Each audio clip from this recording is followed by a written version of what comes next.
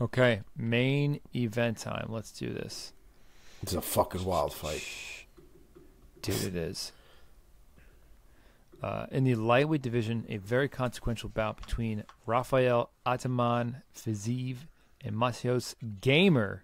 Fiziev is 30 years old and fighting out of Kazakhstan.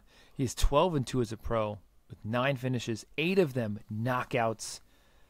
Looking to get back at the win column after suffering only his second loss, a majority decision against Justin Gaethje.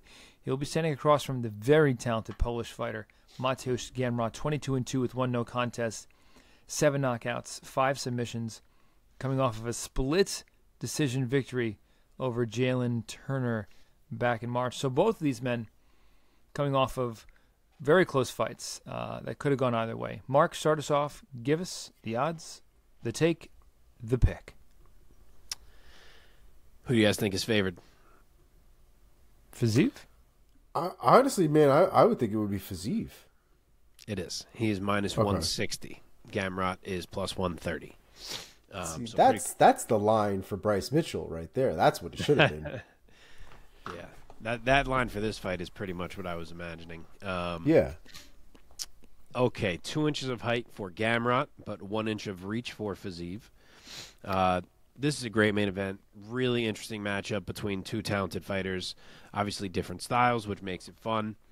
But personally, I just feel so much more comfortable with Fiziev here. His recent performances have just impressed me so much more than Gamrot's have. I still don't think Gamrot beat Sarukian. He got somewhat handled by Beneil Dariush. And then, yes, he did beat Jalen Turner, but it wasn't easy. He had to eat some shots in that fight to do it. Whereas on the flip side, Fiziev KO'd Moicano. He KO'd Riddell. He KO'd RDA and stuffed a bajillion takedowns in that fight.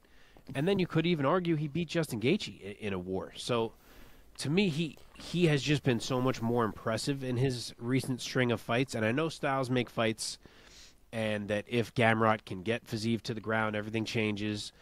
But I trust Fiziev's takedown defense at this point, man. What he showed against RDA was really impressive. I'm not saying it'll never hit the mat, but he even if it does, he showed how hard it is to hold him down. So, yep. I don't know. As good and as tricky as Gamrot's wrestling is, I think the advantage that Fiziev has in the striking is just so much more of a factor than what Gamrot has in that department. And I think plenty of this fight will take place on the feet, and that Mateusz Gamrot is going to be eating some shots while it's there. And because this is 5 rounds, I'm actually going to go as far as saying that we see the first time Gamrot ever gets finished in his career. He's a bit reckless on the feet. We saw how much Turner landed on him. He's not the first guy to land on Gamrot like that. It's honestly a little surprising he's ever been finished. I mean, it's because he's very good. He's only got, what does he have, like 2 losses? But he's a little reckless, and he's a little bit there to be hit, and Fiziev's a friggin' sniper. So I'm going to say he finds it. I will take Rafael Fiziev by round 4 TKO. Whew. Omar? Believe it or not, we have the exact same pick. I am also going with Rafael Fiziev by 4th round knockout. I do think that the damage is going to accumulate over time. I trust Fiziev's hands and his legs more. You guys know I'm super biased when it comes to guys who are nasty at fucking Muay Thai, and Fiziev is probably going to be that guy for me for a little while. I love watching that man fight. I think his technique is on point. I think his flow is on point. And I think as long as Gamrot stands with him, which Gamrot will do, he'll definitely shoot for something at some point, but he's not necessarily afraid to strike, even when maybe he should be, but he's not. And I think once he starts standing with Fiziev throws so much power on a consistent basis without getting tired that it's amazing to watch. And dude, honestly, man, that comes from the Muay Thai. That is a normal thing to happen in Muay Thai. Like, dudes find whatever their 50% power is, and they can throw their 50% power for a few rounds, right? Like, you rarely see people go crazy, crazy ham in Muay Thai unless they've really got somebody, like, fucked up somewhere. But for the most part, man, people are throwing with a good amount of force and a good amount of energy consistently throughout a fight. Where I feel like in MMA, especially with all the different techniques and all the different level changes that go on, you'll see guys fade. You'll see guys, throw a lot less power over time. generally with guys who fight Muay Thai or have trained Muay Thai for a long time, especially guys who've been in there professionally, you'll rarely see the power diminish that much.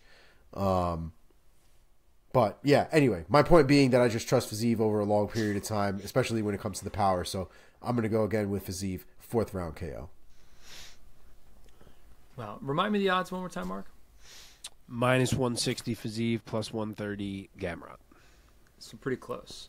Yes. I love that. Yeah, I do think that this has the makings of being another lightweight classic between two talented guys. And pretty opposed stylistically. In this case, I think that Gamrot's going to keep rising in this case. I think that he's going to tough it out over Fiziev, and I think that he's going to weather the storm of Fiziev's sort of barrage of strikes, and he's going to find a way to get this into a grappling match, as he often does, and I think that his strengths are going to shine in this fight. So I'm going to take Mateusz Gamrot to hand Fiziev his 2nd consecutive decision loss. And there you have it. It would be huge. It would be huge. This is a big one either way. Super random. Have either of you ever watched the show Vikings? No. I've heard of it. No, I know what it is though, but I've never seen it.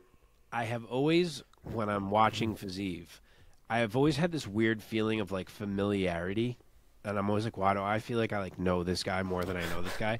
And I realized today that he looks exactly like the main character of the show Vikings. And now I know exactly who you're talking about because I've seen the poster so many times and like commercials and shit. So I know the one dude that you're actually talking about on that fucking show. Yeah. They have like the same beard, same hair, everything. And does he have? Does the dude in the Vikings though? Does he have a little ponytail coming out of the little? At times, he had a lot of different looks in that show. Like he changed his shit all the time. But yes, I see it. I see it. Oh my god, I see it.